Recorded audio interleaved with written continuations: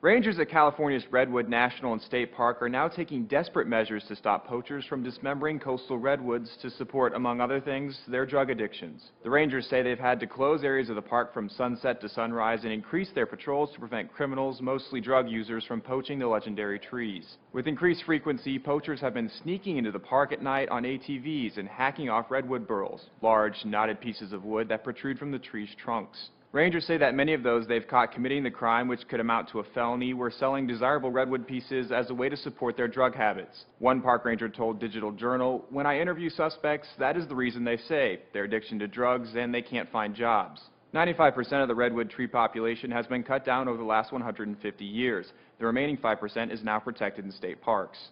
The Huffington Post explains redwood burls are valuable because they're large enough to build tables and other pieces of furniture.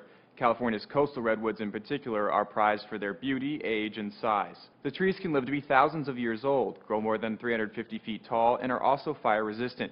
Recent studies also suggest they're the best trees at capturing carbon dioxide from the atmosphere. That makes them invaluable in the battle against climate change. Redwood burls are often desired for their marbled appearance and can sell for as much as $3 a pound.